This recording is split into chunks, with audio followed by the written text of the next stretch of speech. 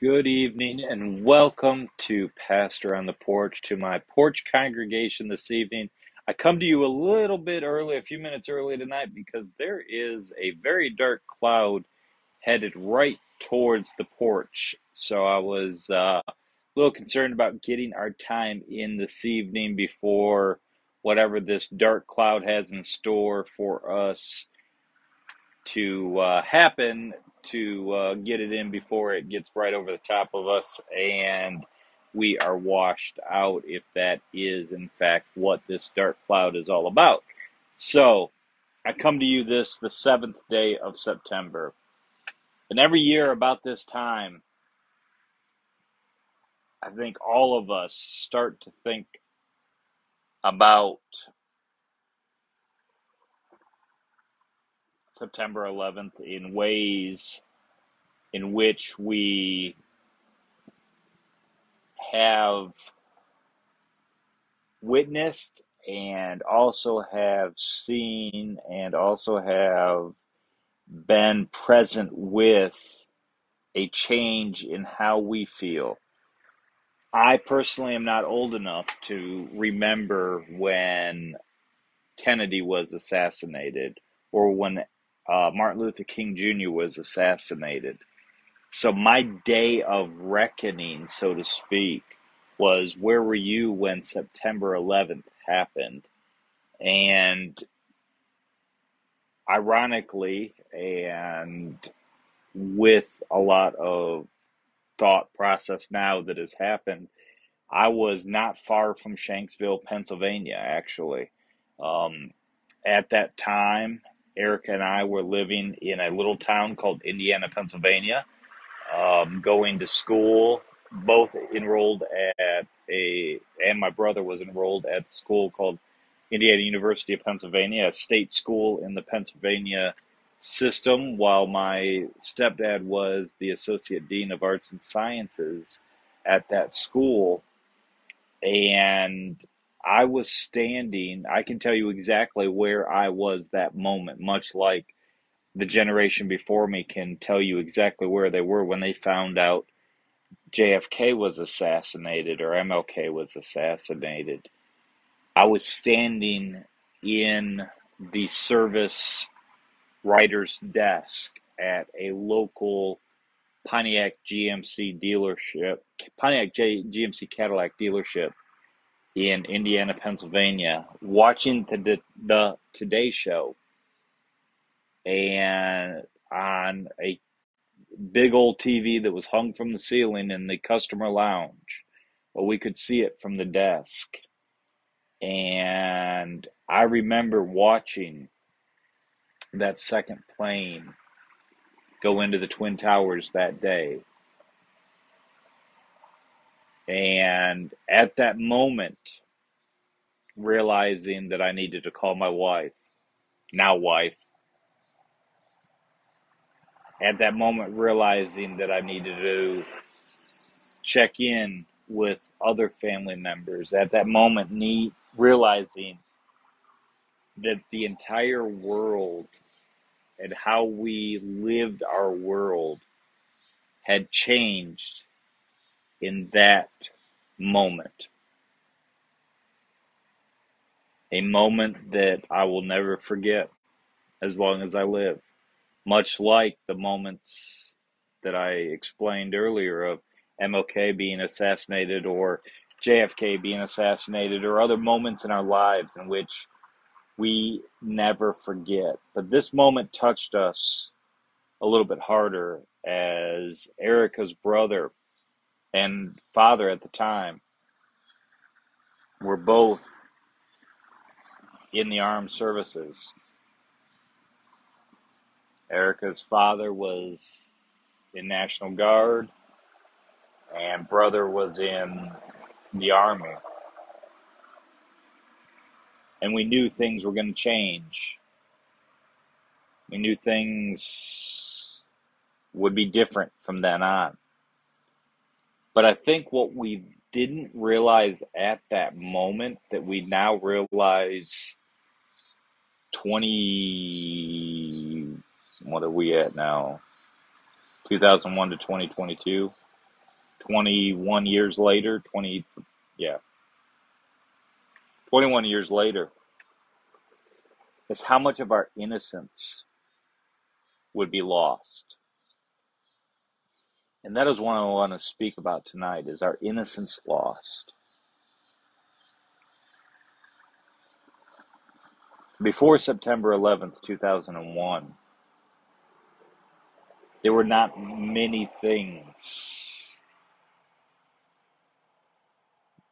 that made the whole population of the United States fear living. Following that event, many things turned to fear in our lives. Some for valid reason, others for invalid reason. Either way, we were not the same people as we were on September 10th, as we were on September 12th. But the funny thing is on September 12th and 13th and 14th and 15th and that week or so or two following this horrific event, we came together as a country. We came together as a country. It didn't matter where we worshiped. It didn't matter where we hung out. It didn't matter what political party we were in. It didn't matter what the color of our skin was.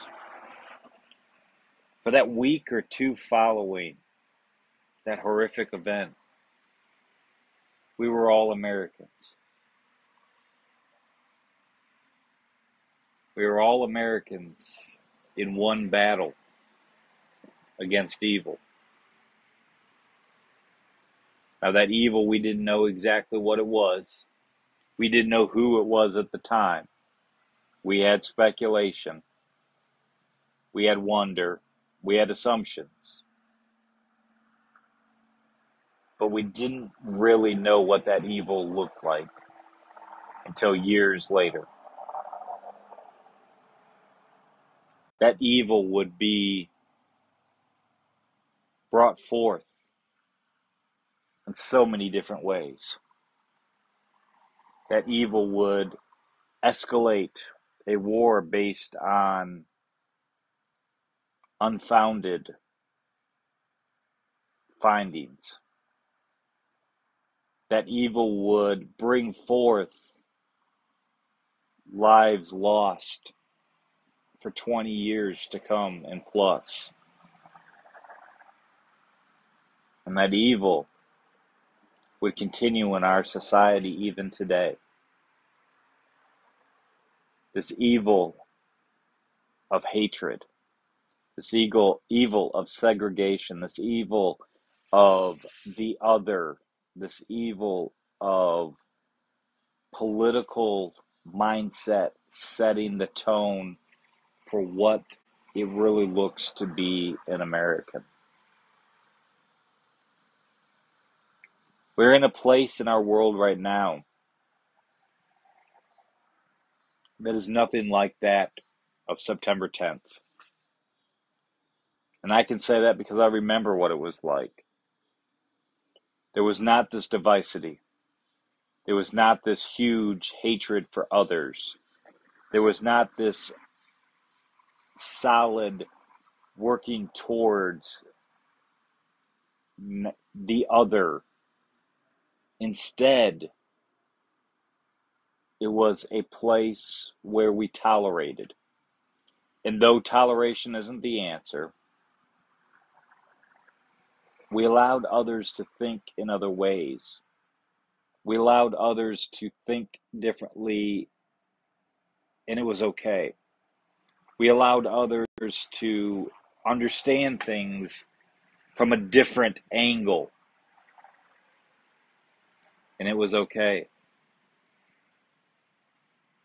And yet, Today we find ourselves in a place where we cannot find an equal ground, a middle ground, so to speak, a place in which we as individuals can agree to disagree.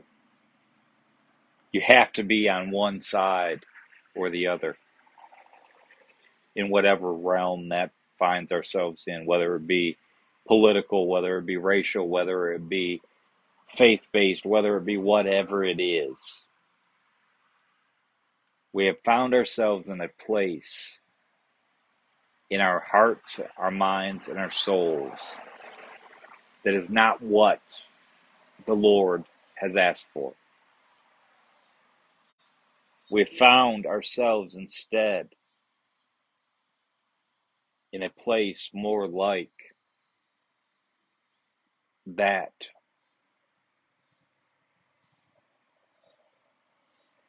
of the Old Testament,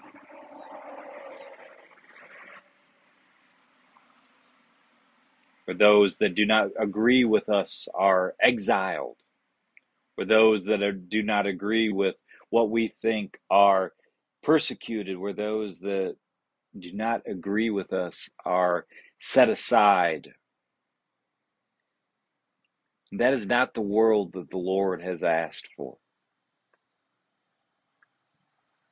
And that's why Jesus was here on this earth to teach us that that is not what the Lord had asked for. Jesus taught us that it doesn't matter. We're supposed to love. Skin color doesn't matter. We're supposed to love. Jesus teaches us male, female doesn't matter. We're supposed to love. Shunned by society doesn't matter. We're supposed to love. We are, as a nation, in a place and in a time where change needs to happen. I'm afraid that that change, those feelings that so many felt for so many years, were able to come out over these last few decades, or this last decade particularly. This way of thinking that was always on the fringes was allowed to be vocalized.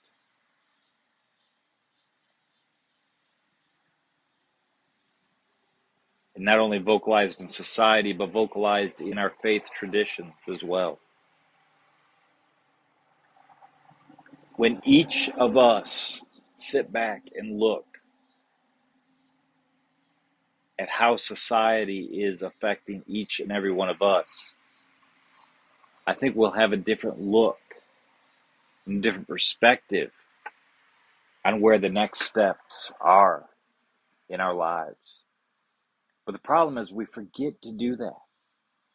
We forget to understand that just because it doesn't fit with our particular situation doesn't mean that it doesn't fit with a different particular situation.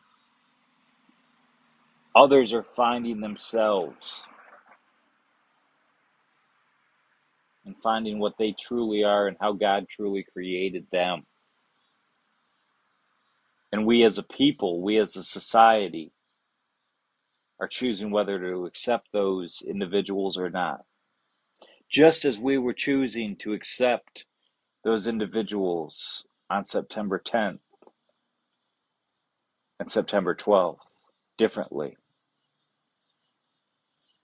I would say on September 10th, there was a criticism of certain populations that wasn't there on September 12th. But instead, on September 12th, 2001, a new criticism came. And no longer was it that of the criticism that was on September 10th.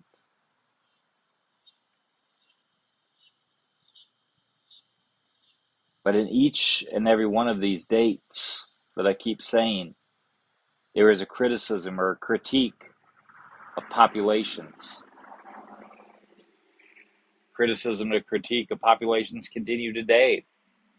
We see it in our world today, our society today. Each and every day that we as a population live, we are criticizing and critiquing others because of whatever.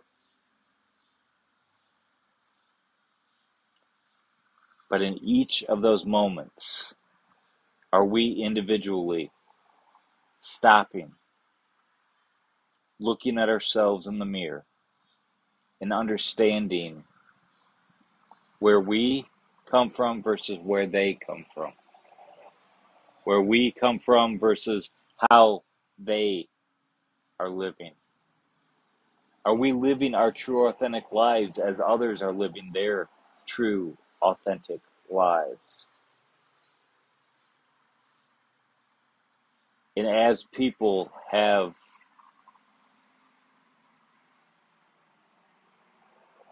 I don't want to use the word issues, but I guess that's the best word, issues with how others live out their true, authentic lives.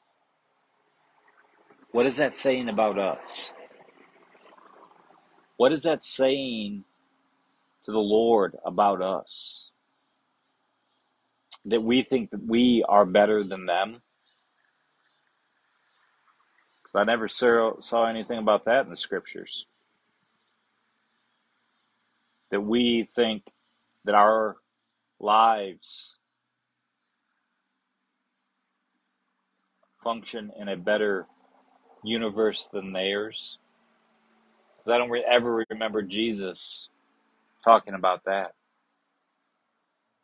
Instead, what I recall Jesus preaching and Jesus teaching is that no matter who the other is, we are called to love them.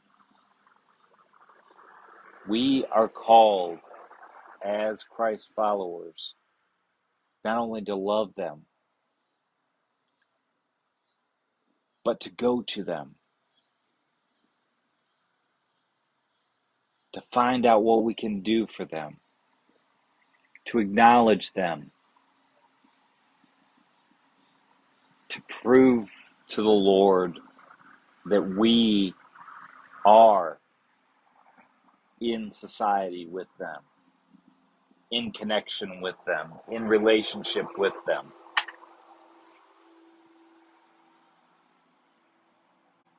And the them can mean so many things in our lives.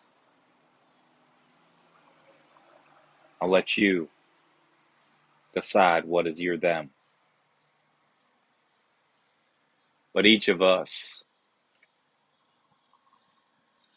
is required by the mandate to look for them. The scripture we'll be discussing this week speaks of the one lost sheep and the 99 that are left behind. Go find that one lost sheep. Allow yourself to go find that one lost sheep. Allow yourself to seek out that one lost sheep.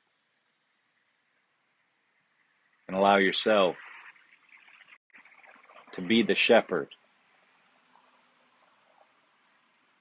that doesn't worry about what everybody else has got going on over here, but instead seeks out that one that we need to bring back to the Lord. And as I look out, that dark cloud that I spoke of that was headed this way has changed directions. And instead, a very faint rainbow is formed in the clouds, letting me know that the Holy Spirit is out there. The Holy Spirit is with us. And the Holy Spirit wants us as believers to understand the greatness and the powerful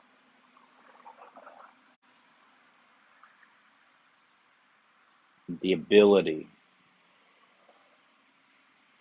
to, out of what I perceived as a problem or a problematic situation,